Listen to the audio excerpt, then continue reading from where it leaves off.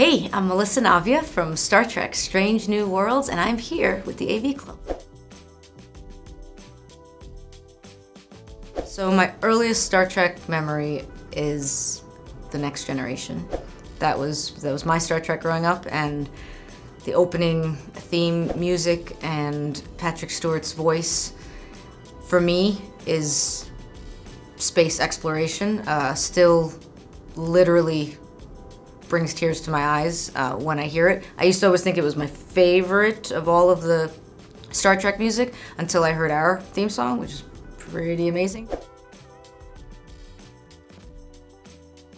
When I was filming season 1 in Toronto, my mom would call me up, I mean every day, but every couple of days she'd have like a new question for me, and she was trying to like gauge, just how ginormous this thing I had joined was gonna be. And I remember one day she called me up, she's like, how's everything? She goes, question for you, is Star Trek bigger than Star Wars?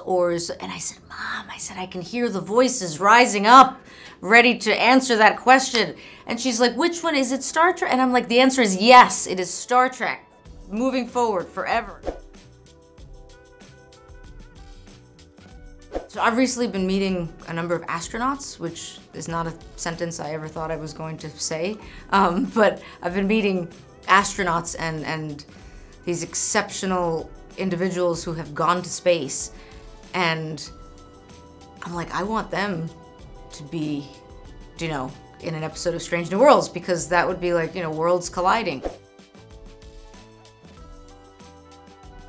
Downton Abbey has been a show that I have been watching for the past year.